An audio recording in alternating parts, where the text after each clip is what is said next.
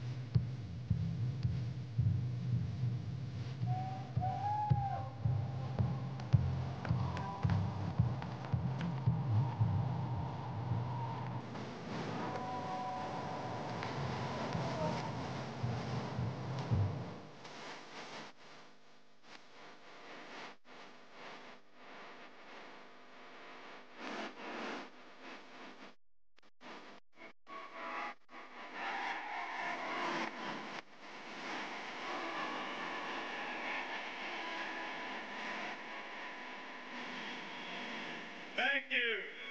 Thank you all.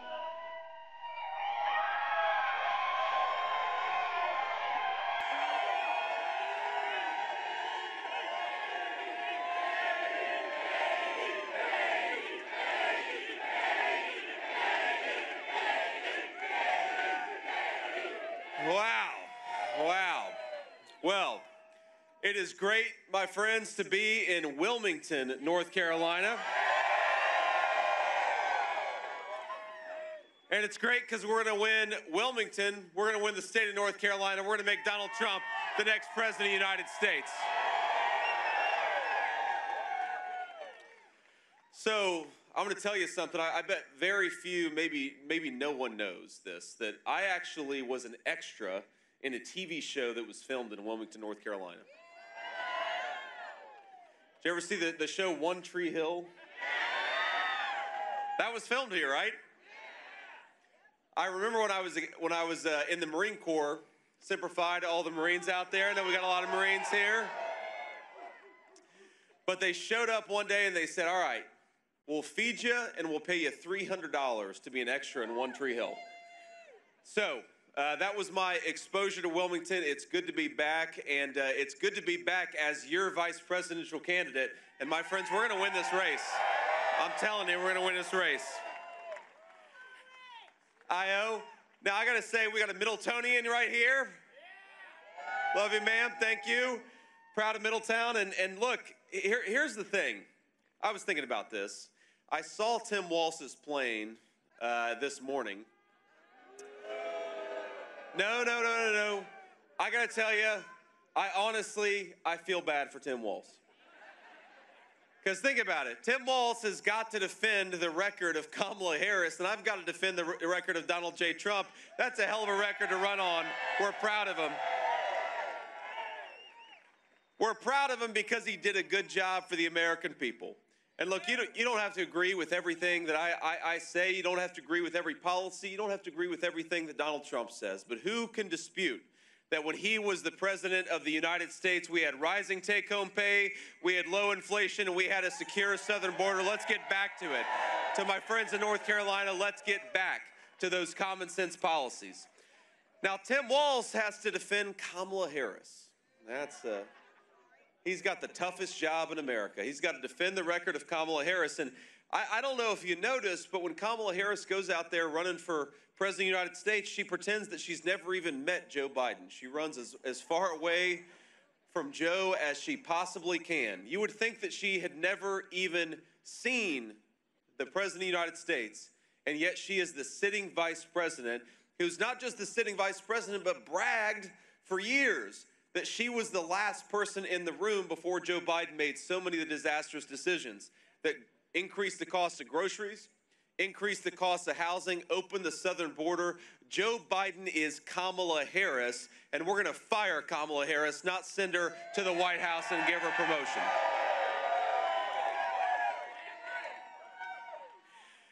Now, I will say Kamala's making it a little bit easier for us, my friends. And I think she's the only candidate who's ever run for president where every time she opens her mouth, we gain about 100,000 votes on the other side. And I believe in about, I'm going to try to be reasonably quick here because I believe that in about 10 minutes, she's going to do the first non-softball interview that she's ever done on Fox News. Now, of course, President Trump and I, we do non-softball interviews every single day because we think that's what you ought to do. If you want to run for president, you ought to get out there and answer the people's questions and actually do the job of running for president.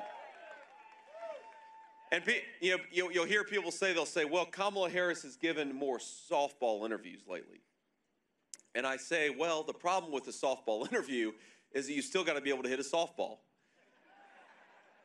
And I see the great Attorney General candidate and the great Congressman Dan Bishop in the audience. Dan, stand up and say hello to folks. And, Dan, I was thinking this, Kamala Harris, she can't hit a softball. She can't even hit a T-ball. And I think that's the problem here is the reason she does so bad in these interviews is because her record is so bad for the American people. And let's just think about this. In the state of North Carolina, we've got people who are paying $1,000 more a month thanks to her policies to afford a life that they could have afforded when Donald Trump was president. Nothing good about that. Thanks to Kamala Harris's policies, this country, this state, and this community have been flooded with millions upon millions of illegal aliens.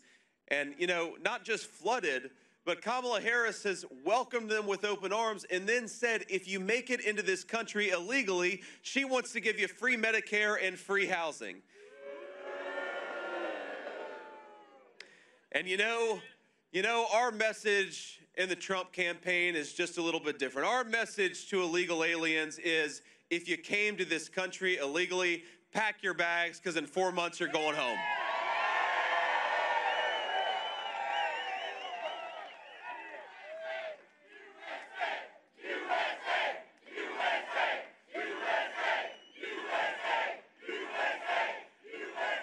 Now, thanks to Kamala Harris casting the deciding vote on trillions of dollars in new spending and going to war on American energy, North Carolina families are paying more for gas, about 25% more than they were when Donald Trump was president. They're paying 25% more for groceries than when Donald Trump was president, and they're paying 53% more for housing than when Donald Trump was president. Now, here is the simple Donald Trump plan to restore a golden age of prosperity in this country. We're going to cut taxes for American workers. We're going to cut down on the terrible regulations that make it harder to hire and create a business in the United States of America. We're going to unleash American energy and lower the cost of fuel and electricity for American families.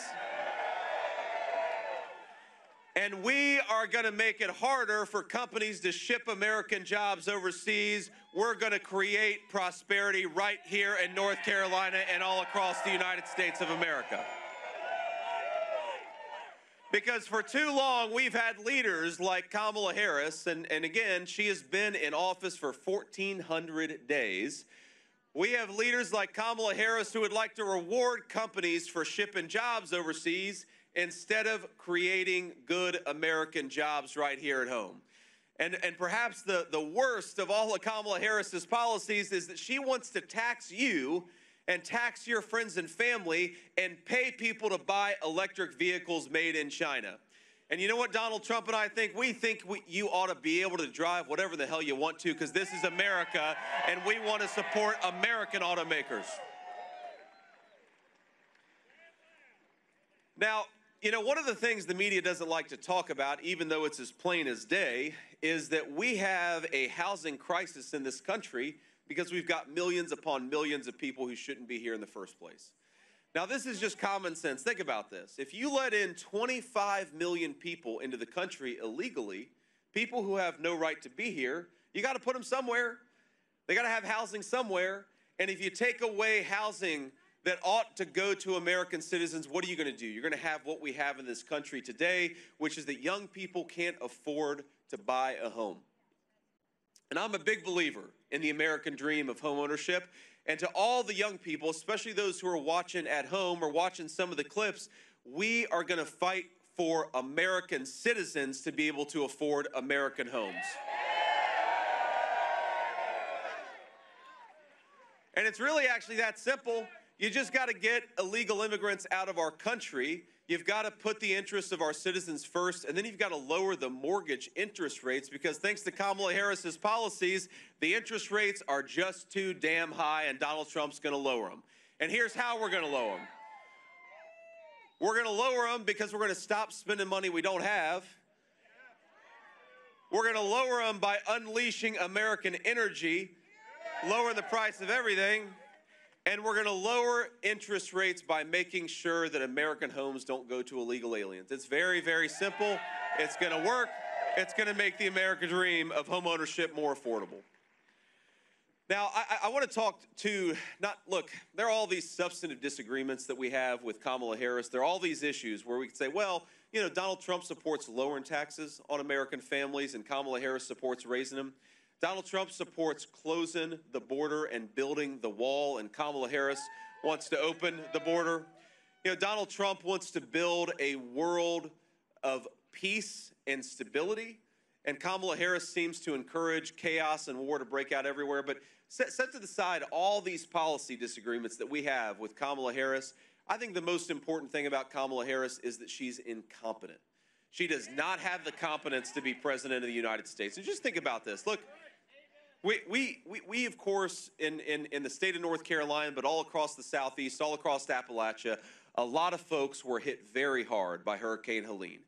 And I know that a lot of us are praying people. We ought to say a prayer for those folks. Every single day they're fighting to rebuild their lives. They're fighting to grieve loved ones and rebuild out of a terrible, terrible situation. Look, that storm was a terrible act of nature. But the bureaucratic incompetence that delayed resources getting to people, that was an act of Kamala Harris and failed leadership. And we can't let people forget about it. Now think about this. You know, probably shocked to hear me praise. I'm gonna do something that's gonna really surprise you. I'm gonna say something nice about Barack Obama. In 2010, the lady back here said, yeah, I'm shocked by that. Surprised my staff, surprised everybody here. But look, 2010, there was a terrible earthquake in Port-au-Prince, Haiti. 2 days later, the 82nd Airborne was in Port-au-Prince, Haiti. God bless the 82nd Airborne. We had a terrible natural disaster an hour away from the 82nd Airborne, and it took 6 days for them to get to North Carolina. That is Kamala Harris and Joe Biden's fault. It is a disgraceful failure of leadership. When Donald Trump and I are in the White House, it's not going to happen. We're going to send the 82nd Airborne to help our citizens. We're going to have FEMA helping our people, and the American government is going to fight for American citizens once again.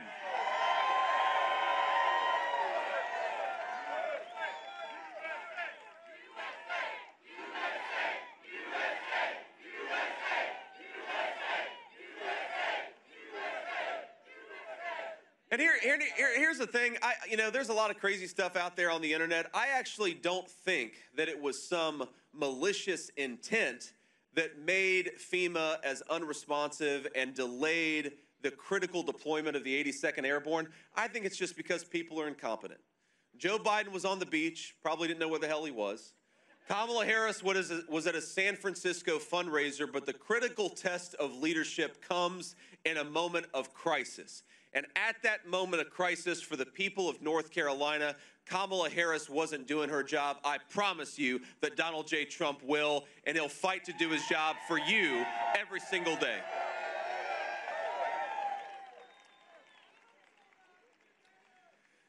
Now, I want to say just a couple more things here before we take some questions. You know, the main thing that I want you to take away from this event today is that, yes, Donald Trump is going to be the President of the United States, and I really do believe that, my friends. I think we're going to win this state. Trust me, those of us in the Trump campaign, the staff, the principals, the people at the top of the ticket, and certainly our man Donald Trump, we're feeling good about this race. And it's because y'all are working hard, and we're grateful for it. But the only way we're to get President Trump and me across the finish line is if we get out there and vote. And I'm gonna make a few requests of you. And the first is that I want every single person here to get out there and vote 10 times.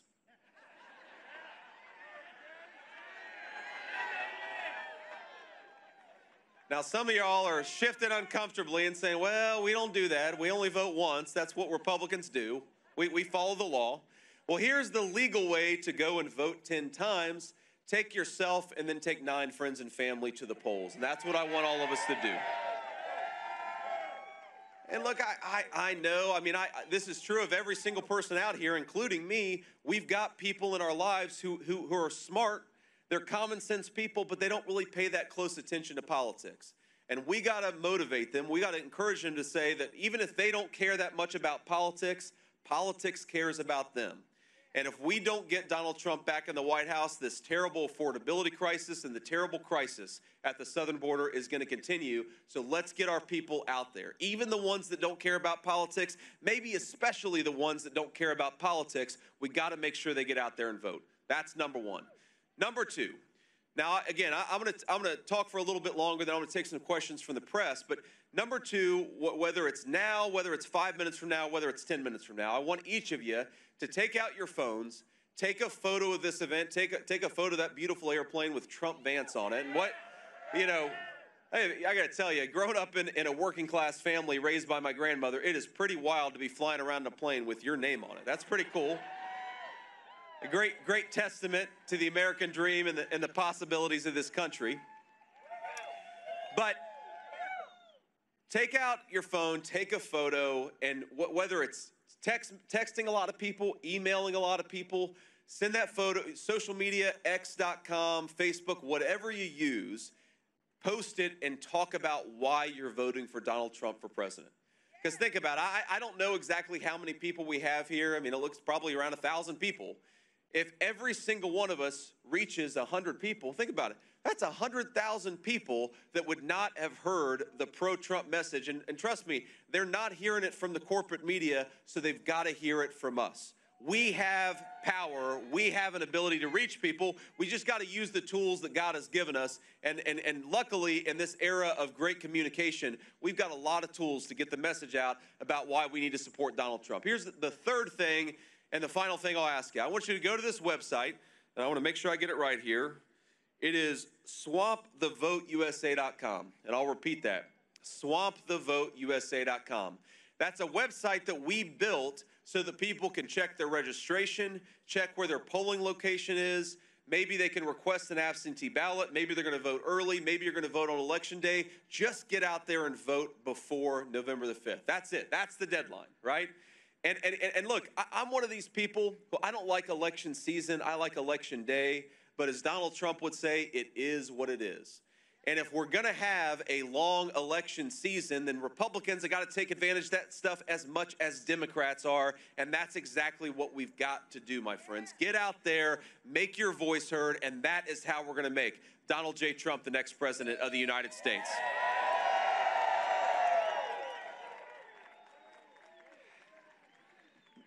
Now, you know, I want to, you know, because I know apparently Kamala's doing this interview with Brett Baer soon on Fox News, and I want to point out an interview that she did about 10 days ago, because I think, frankly, my friends, it blew up the entire narrative of her campaign. And I think all of us here, most of us hopefully know that she's running a dishonest campaign, but there are a lot of folks who are watching this who may not realize that Kamala Harris bears the responsibility for the failures of the Biden administration. And, you know, she gave this interview to The View. And, again, it's supposed to be a softball interview. But they said, what would you do differently than Joe Biden over the last 3.5 years? And her answer was, nothing comes to mind. Now, I think, by the way, that should be the slogan of the Kamala Harris campaign, nothing comes to mind, because I think that's unfortunately true.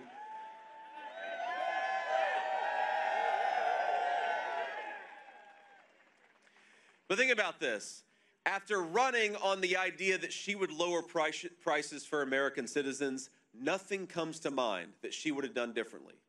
After talking about how she's going to restore peace and stability in a world that has been ripped apart by war and chaos, nothing comes to mind that she would have done differently. After 94 executive orders that opened the border and flooded our communities with fentanyl, nothing comes to mind that she would have done differently. If nothing comes to mind that she would have done differently over the last 3.5 years, then we need to get the real candidate of change, Donald J. Trump, back in the White House to restore peace, restore prosperity, and restore common sense to the United States of America. So here's what we're going to do, friends, and I'll take some questions. Here's what we're going to do. When we make Donald Trump the next president, we're going to make groceries and housing more affordable. When we make Donald Trump the next president, we are going to secure the southern border and stop the Mexican drug cartels from waging war on our country. When we make Donald Trump the next president, we are going to make the American dream affordable for American citizens again. And when we make Donald Trump the next president, we are going to usher in a golden age of American prosperity for the state of North Carolina and the people all across this incredible land. Let's go get it done, my friends. Get out there and vote.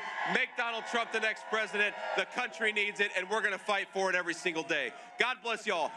19 days to go. Let's make it count, and let's get our man across the finish line. God bless you all. Thank you.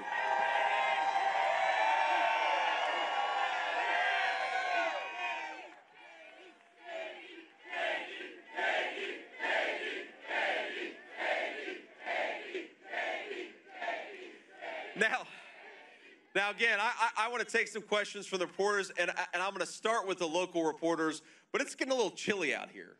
I mean, this is North Carolina. It's supposed to be a little warmer in mid-October than North Carolina. Maybe it's just been too long since I've been here in mid-October, but I want to, there's a cold front apparently. Thank you, sir. I need to get better weather reporting from my staff before we come out here, but I want to, for all the gratitude that I have for folks for being out here, I just want to say, of course, that the person that I'm most thrilled to have with me, the two people I'm most thrilled to have with me are my beautiful wife and my son, Ewan. And I love you guys.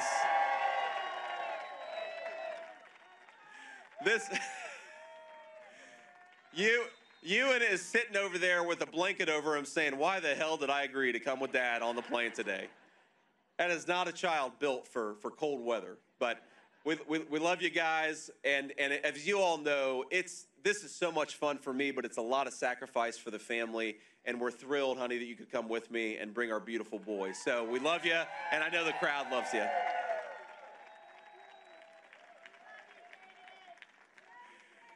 So what I'd like to do is start with the local reporters, and because it's pretty chilly, we might only get through 3 or 4, but we'll try to do as many as we possibly can. Let's start with the first question. Welcome to Wilmington, Senator Vance. Thank you, sir. My first question for you is, now, our dock workers recently went on strike asking for higher wages and protection against automation. What will your administration do to make sure these workers are confident in making this temporary agreement a permanent and acceptable one? Yes, sir. Well, look, we love our dock workers, and I wouldn't be surprised if we have some dock workers just in this audience right now. The reason the very simple reason the dock workers went on strike is because the dollar just doesn't go as far as it did 3.5 years ago. And this is why Donald Trump calls inflation a country buster, because if you think about it, if the dock workers aren't making enough to survive and then they go on strike, then we can't get the goods that we need. This just becomes a vicious spiral. We've got to get back to common sense economic policies so that our dock workers can thrive and so that everybody can thrive who depends on their very, very important work. Here's what I'd say about this is, look, We believe in technological innovation in the Republican Party. We believe in technological innovation in our country. But I think that we can have technological innovation while protecting the wages of our workers, whether at our ports and our manufacturing facilities. And as a matter of fact, when you have an innovative economy, that leads to higher wages and higher take-home pay for all workers. The problem with the Kamala Harris economy is we don't have nearly as much innovation. We got to get back to the dollar being worth something again. That's going to happen when Donald Trump is president, and we got to get back to innovation in our economy. Thank you. Thanks for the opportunity, Senator Vance. Sydney Schofield from ABC 11. I noticed that Mark Robinson has not been at a Trump-Vance event in quite some time. He's not here today, and frankly, he is falling behind in the polls. Can you clarify if the Trump-Vance campaign still endorses Mark Robinson for governor of North Carolina, and why? Look, the reason, first of all, I think Mark Robinson did a hell of a job with those hurricanes, getting out there and helping people. I thought that was very admirable. And I really appreciate that. But look, my view on this issue is that who the North Carolina voters make their next governor is up to the people of North Carolina. What I'm here to do is to persuade them that they need to make Donald Trump their next president, and I think that's what they're going to do. And we're going to keep on fighting for that every single day. Thank you, ma'am. Welcome to Wilmington, Senator Vance. I'm Delaney Tarpley with WECT News. Law enforcement recently arrested an armed man for threats made against FEMA workers in Rutherford County. I'm just wondering if you have a comment on the threats made against the men and women who are working to help victims and counties recover from Hurricane Helene. Well, first of all, look, we of course condemn threats of violence. I think it's disgraceful to threaten violence against anybody, especially relief workers. And we got to remind people that our criticism here is not for the FEMA workers on the ground. It's the broken political leadership in Washington. Why? Think about it. FEMA is the Federal Emergency Management Agency. That's what FEMA stands for. Why is the agency that is set up to help American citizens in the face of disaster spending billions of taxpayer dollars resettling illegal immigrants? It ought to focus on its core mission.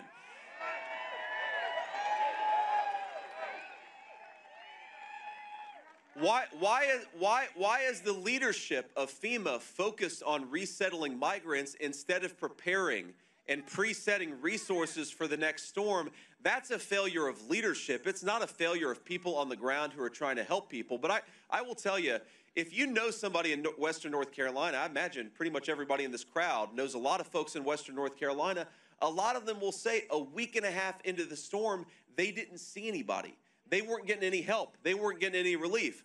So the scandal here is not that a crazy person, as much as we condemn him, threatened violence. That's always a bad thing. The scandal here is that people in Western North Carolina went days and weeks without the help of their own government, and that's what we have to fix, and we will when Donald Trump is president.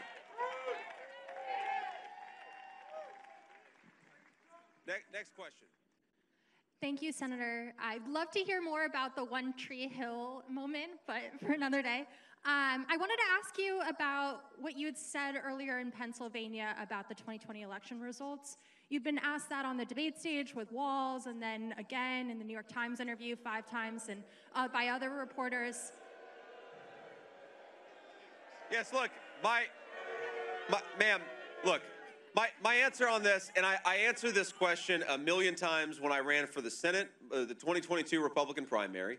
I've answered this question in the 2022 general election. I've answered this question 10 times recently. I think that big tech rigged the election in 2020. That's my view. And if you disagree with me, that's fine. What? You answer it now. I'm sorry? Why did you answer the question now? Why did you say no when you didn't say it before? I've given that exact question for years. And this is such a preposterous thing that the American media does.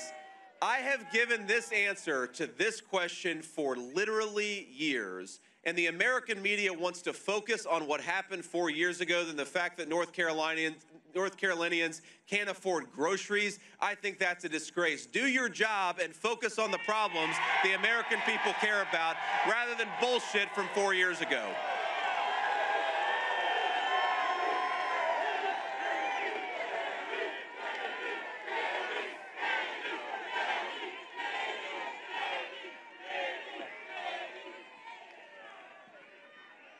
And look, I honestly, my friends, I'm sure there are as many opinions about what happened 4 years ago as there are people in this audience. I really, if you disagree with me on an issue, or you disagree with me about what I just said, or you disagree without a particular policy view of the Trump administration, that's fine. Because I believe in the United States of America, it's okay to disagree. What I think that we're all united on is that we need to get Kamala Harris out of the Oval Office so that Americans can afford to live a good life again. Hi, Senator. It's Kit with CNN. I wanted to ask you on Friday. Hey. It's all right. No, it's all right. I always joke. Kit's actually, she's actually one of the good CNN reporters. They do exist. But, Kit, I always wonder when I say that if you're actually welcome back in the newsroom at CNN, because I actually said something nice about you. Well, there you go. I spent more time in the field, so well, that's good. That's good. Anyway, on Friday at your event, you said that the Attorney General job, it would be the most important role. That's right. After President, of course. Who do you want to see in that role, and what do you make of Trump's former appointments? Kid, I'm not going to make any news about who we're looking at for Attorney General. Obviously, the president makes the final decision, but we're looking at a lot of good people. The reason that I said that, Kid, is very simple. And obviously, this is a little bit of a hit to my ego. I'd like to say that the person who's most important after the president would be me. But honestly, I appreciate that. But, look, what we've seen out of the Department of Justice in the last 4 years in this country, I think is such a disgrace, and we've got to do better. We really have to. And I really believe, and one of the fundamental principles of our country is equal justice under law. You've got Catholic pro-life fathers of 7 arrested like a common criminal for exercising their First Amendment rights peacefully. You've got government bureaucrats encouraging big technology companies to censor their fellow Americans. You've got people who are protesting peacefully at their children's school board meetings, and then an investigation is launched into them, right? Everybody focuses on corruption at the DOJ and focuses on how that's affected, President Trump and some of his close advisors. That obviously matters. But the federal government weaponizing law enforcement to go after common citizens, it is a disgrace, and we have to stop it. And that's why I think it's so important that we get a good Attorney General. Senator Vance, I have one more question. By the way, yes, I'm sir. Keelan Berrien with WWAY News here in Wilmington. Thank you, sir. Of course, our hearts and prayers go out to those in Western North Carolina, but here in that area, we go through a lot of flooding as well, too, especially after heavy flooding events. So what can the federal government do to assist state and local governments and residents preparing and recovering from flooding events that's happened, from an unnamed storm? Yes, sir. Well, look, a really good question, and I think the most important simple answer, and I'll expand upon it a little bit, is we got to have competence back in government. When these crises happen, you just need somebody who's actually paying attention, who's focusing, who makes sure the resources go to the people who need it. You can't have a government where nobody's actually in charge, and unfortunately, that's what we've got way too much, thanks to Kamala Harris's leadership. Two things in particular. Look, when you have a crisis like what happened in Western North Carolina, but obviously, this part of the state has been affected, as you said, by a number of storms, too. You've got so many different bureaucratic agencies. One of the things that you've got to do is just have a leader who's saying, all of you are empowered to save lives, to rescue people. Go get to work and cut out worrying about the red tape. That's a big part of what you need, is that empowerment of some of these local responses. A second thing, and this is a big issue in North Carolina, probably a bigger issue, frankly, in Florida and Georgia, but it's an issue all across the Southeast, is insurance is getting way too expensive for a lot of our homeowners. This is a big problem. A lot of our, not just homeowners, but also, folks who are getting car insurance. I think that we could do a better job of lowering car and home insurance rates, and again, making that American dream of owning a home, of owning a car, more affordable for more of our citizens. I think that's one of the best ways, because of course, one of the ways that people really struggle in the wake of these disasters is if they don't have the right home insurance policy. We've got to make smarter policy choices so that people get the insurance they need. And I'll do one more question here, and then we'll hit the road. Thank you, sir. Alec from NBC News. You noted yesterday in Pennsylvania what we've seen in public polling, which is that there seems to be a pretty stark gender gap between your campaign and Vice President Harris's. I was curious if you could speak to what you think is behind that. Why do you think there's such a discrepancy between men and women in this election? Well, you know, first of all, I will say that, look, there's clearly a gender gap, but I think it's not nearly as big as the polls say it is. And I think that's important to point out is, look, I think we're going to get a lot of women supporting the Trump-Vance ticket.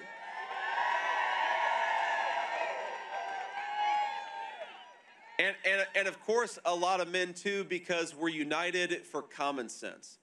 And I think that, you know, one of the arguments that I think we can make better, especially to women voters, it matters to all voters, but I think in particular to women voters, especially moms of small children, is we see that moms care a lot about public safety.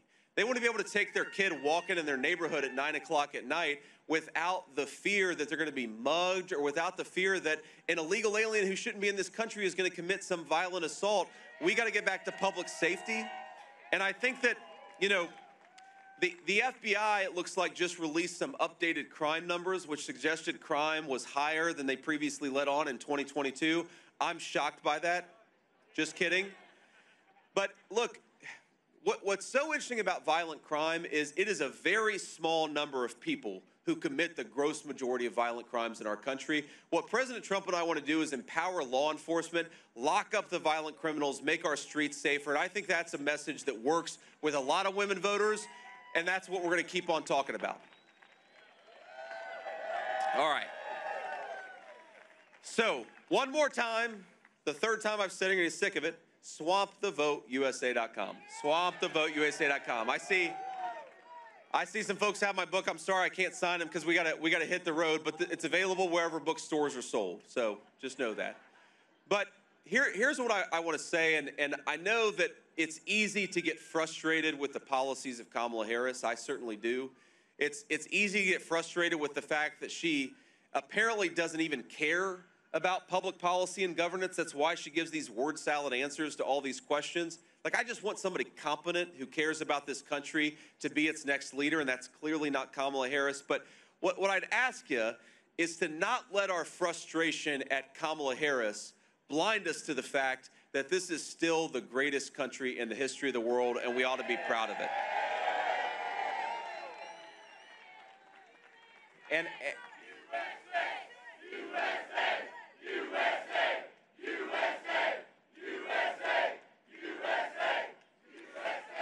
I see my beautiful son over there, and he's I'm sure annoyed that his daddy's embarrassing him right now. But one of the coolest things about running for vice president is that I've gotten to see the country from the perspective of my 7-year-old, my 4-year-old, and my 2-year-old. We go around, we talk to a ton of people.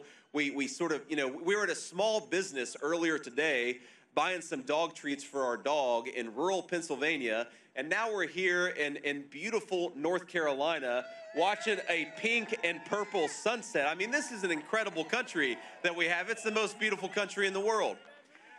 But it is also a country where we have incredible natural resources. I mean, resources the Chinese and the Russians would literally kill for, and in some cases have. And of course, the best natural resource of all is that we have the best people anywhere in the world. The only thing, my friends, the only thing that is broken about the United States of America is the failed leadership of a generation of politicians like Kamala Harris. So I'd ask you, we've got 19 days to go. Let's spend every single one of those days fixing the broken leadership and giving the American people a president who is fit to lead this great nation. That's Donald J. Trump. Let's work our tail ends off and get it done. God bless you all. Thank you for having me, and we'll see you soon, North Carolina.